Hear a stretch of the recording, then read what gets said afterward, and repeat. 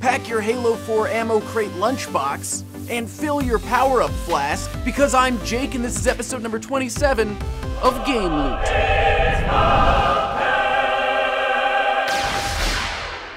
Destroy your enemies and the world with a Thor's hammer necklace. Then invite the survivors over for some Zelda Monopoly.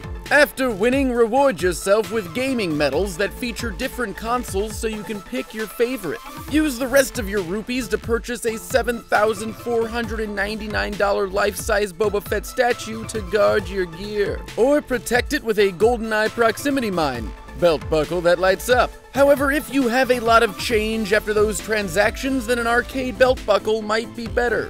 And you can't rock an arcade belt without a $3,290 wooden portable arcade system. The Arcader is a handmade, limited edition, and incredibly good-looking console that can play games from systems like PlayStation 1, Super Nintendo, Nintendo, Game Boy, Neo Geo, and Genesis. If you don't feel like spending the equivalent of 2,367 Dorito Locos Tacos on a handheld, then try the GCW Zero. An open-source console that can emulate multiple systems or can be used to create your own games. But why not stick to the classics and shell out some dough on a Nintendo that has been modded into a Teenage Mutant Ninja Turtle Party Wagon? It's awesome! Then position that work of art next to some of these awesome 8-bit and beyond prints from Bottleneck Gallery.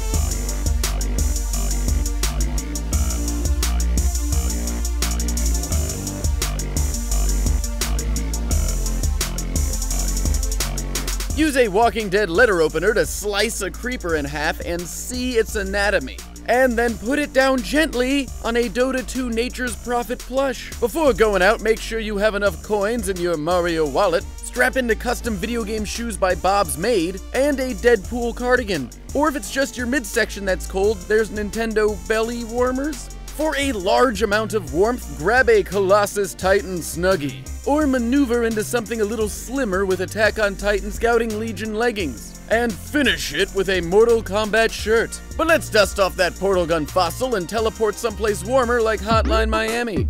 Figures. You can back it on Kickstarter to grab one of the jacket collectibles with 4 removable heads. Then go out on the town in some Marvel heels and one of these cool Star Wars dresses or tops from We Love Fine. If you end up finding the droid you're looking for, pop the question. Block ring. Because it is your destiny. Duke MK44 hand cannon that you can 3D print and put together yourself.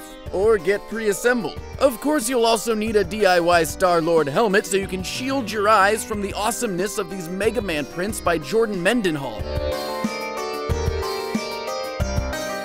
And this incredibly detailed Titanfall Atlas figure complete with pilot.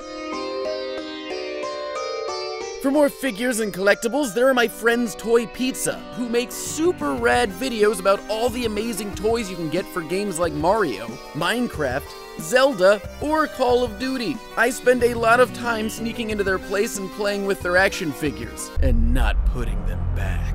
Grab all that loot and stuff it into your Gameboy Backpack, or find links to the loot in the description below.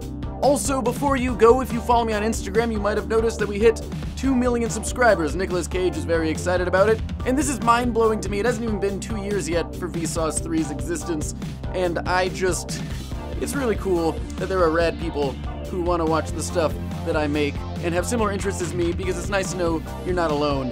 So thanks, really, for watching, and I'm gonna phrase it like the Vsauce way just so we can keep with brand. And as always, thanks for watching. For realsies.